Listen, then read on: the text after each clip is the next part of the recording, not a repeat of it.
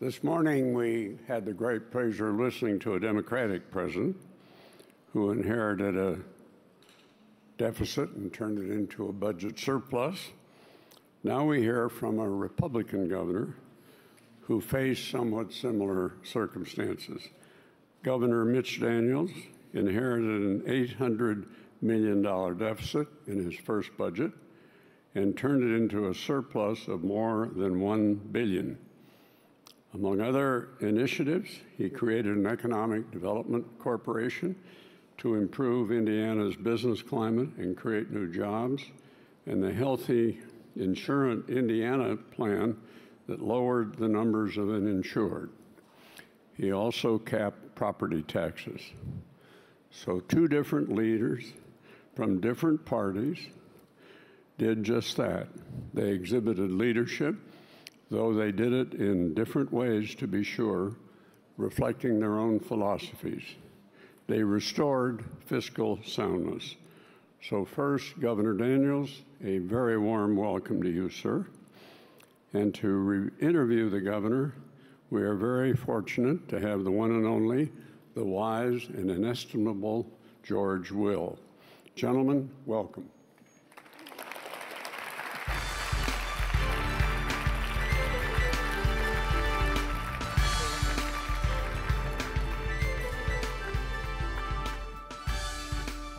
Counts. Governor Daniels, as unfortunately he seems determined to go on being known,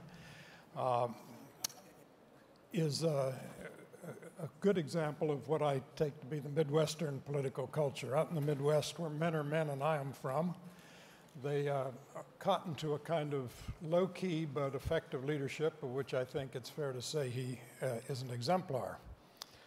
Recently, Governor, you said to an audience here in town that the United States is menaced by a survival-level threat, lethal to liberty, more implacable than those America has defeated before. You were referring to the red menace of red ink.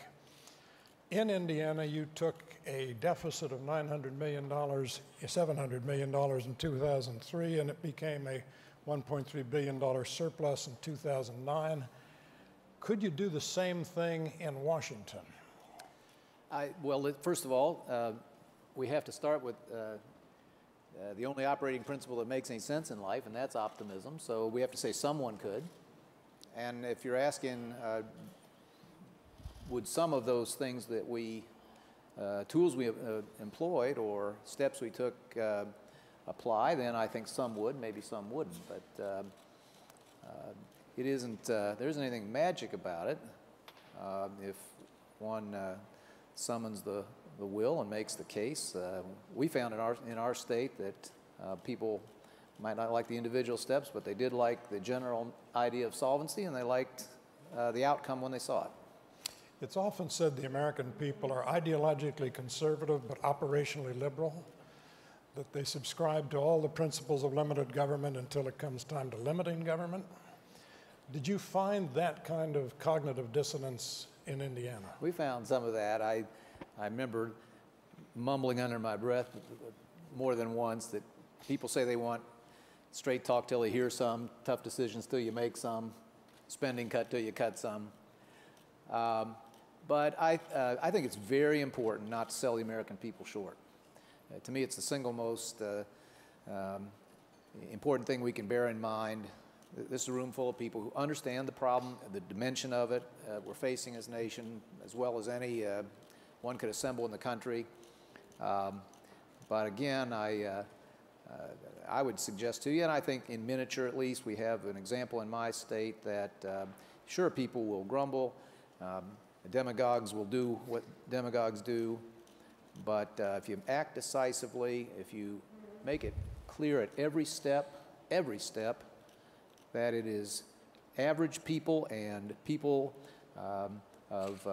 who are on the lower rung, the lowest rungs of society's ladder, that is your first concern, that's why we do what we do.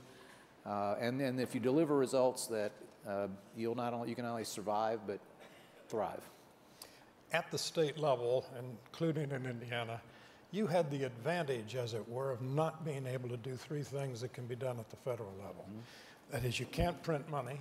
Yep. you can't borrow promiscuously, and you do have, however porous it might be, a constitutional requirement that you more or less balance the budget.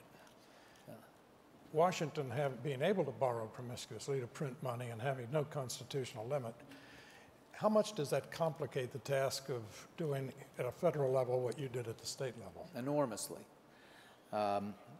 Although it's only fair to note that a lot of our sister states have been very expert at escaping or eluding or wriggling their way around these otherwise wholesome and effective limits. And that was true in our case too. We have what I construe anyway as a balanced budget requirement in Indiana, but it didn't keep our predecessors from spending more than they took in 7 consecutive years, running through all the state's reserves, and then using a variety of gimmicks. You don't make deposits into the pension funds on time. You stiff various people you owe, like schools and universities and localities. Make them do the borrowing, in essence, while they wait for the check that you should otherwise send them. So these things are, these structural limits on government, promiscuity, to use your word, are, I think, very important, but not always decisive. Well, based on your experience as a governor and watching your fellow governors deal, as 49 of them, I guess, do, with some kind of constitutional limit, and having seen this from the federal level at OMB, is it your impression that were the nation to adopt a constitutional balanced budget requirement, that it would be, not to put too fine a point on it, another occasion of constant lawlessness? I have always favored some sort of constitutional restraint. I don't. I would prefer maybe a supermajority to go beyond some reasonable limits. But one, it isn't a complete answer. It is easily evaded. It will have to. If you had one tomorrow morning, it would still have to have exceptions that could always be expanded. And I guess in the current, our current straits, I worry a little bit that it could become a diversion, something easier for people to wrestle with than the real challenges that we all know have to be grappled with, the safety net programs and so forth.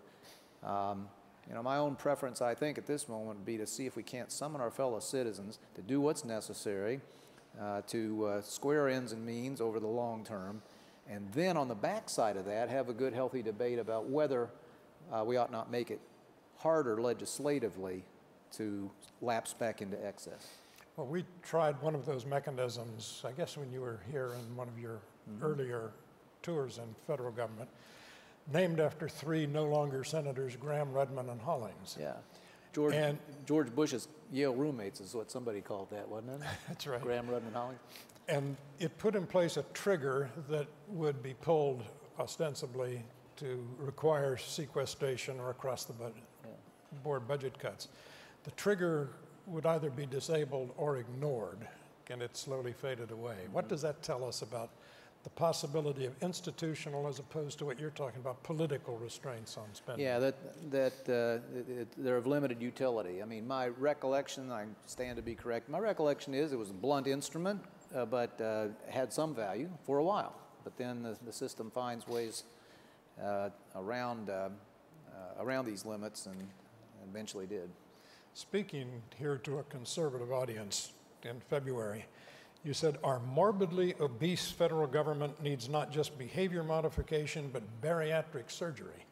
That sounds like institutional change. Bariatric surgery reduces the amount of calories that get into the system. What's the equivalent here?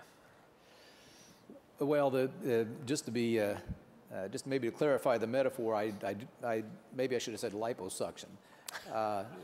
It just seemed a less elegant piece of rhetoric at the time, but I take your point. I certainly meant major reductions in current spending, not to exclude the idea of something structural. Again, maybe a supermajority to overspend or to go into imbalance. But no, I mean, the arithmetic is as plain as arithmetic ordinarily is, and we will have to, in my opinion, not only transform the safety net or entitlement programs. I don't like the word, so I keep avoiding it. But also restore the federal government to something, some kind of affordable shape, and there's no shortage of places to go after that. Hey, Christopher Riley in St. Louis, Missouri, who's watching these proceedings from afar, asked the question, should entitlements be limited to a sustainable percentage of GDP? How would that work in an aging society, given that the welfare state is a transfer payments mechanism, transferring wealth to the elderly, and the elderly are a growing portion of the population? Yeah. Christopher's watching this at 2:30 in the. He's an active citizen, I guess. He really is. Or needs life. Peculiar, yes. I'm going with the previous theory. First of all, I just, for one, am in favor. Could be in favor of almost anything that really changes the long-term trajectory we're on. Wouldn't want to exclude anything. I have never been particularly enamored of arithmetic formulas, either in the Constitution or even in statute. And you point out a good reason to be careful here, George. I mean, we are going to be a much older society than we've ever been. We are committed and should be to protecting people in their elderly years against destitution, either financial or driven by a health event. And therefore, I'm not sure anybody knows what a magic percentage of anything that will be necessary to do that. Arguably, it's going to be higher for a while, and then maybe we'll be, once again, a somewhat younger society, and it doesn't have to be that high. But having said that, I could listen to almost any approach that we might get a majority for. I wouldn't start by trying to identify a talismanic percentage, because I'm not smart enough to know what that is. Well, if Americans in their perversity are going to insist on living longer, as they seem determined to do, doesn't that mean that the growth of government, if it's going to have a safety net, is built into the cake? Some of it is, but there's no reason that you or I or Pete Peterson should be subsidized by our fellow citizens just for openers. Those we all, I would hope, would agree that since our desire to look after each other will run up against finite resources, that we ought to concentrate them on those who, without which will suffer. You've said that when Indiana business leaders come to you and say, what can we do for the great state of Indiana? You say, go and make money. Yeah. Economic growth. And to that end, you recommend two things. Tax reform that would give us, in your words, a tax code that looks as though someone designed it on purpose. And second, regulatory reform that would be equivalent to untying Gulliver. Did you do both in Indiana? I would say we did. We've structured absolutely everything we've done in our administration around the goal of raising disposable income of our citizens, believing not only that that's a good idea and really the essence of the American promise, but that if we ever got that right, that government would have the means to do those things we ought to do collectively, and that all our other problems would become more manageable. So we have reduced the cost of hiring people and making money in our state every way we knew how, most recently by lowering the corporate income tax, but we've lowered a host of other those costs government imposes directly. We've lowered those costs government imposes indirectly, so-called, frictional costs. We measure everything in our administration, such as how long it takes you to get a permit for something. Time is money is not a figure of speech, we all know. And this is what we work on. I defined it as the objective of our administration. Every single person in leadership in our administration knows that we're going to be looking at their performance based on how well they did or did not contribute to that goal.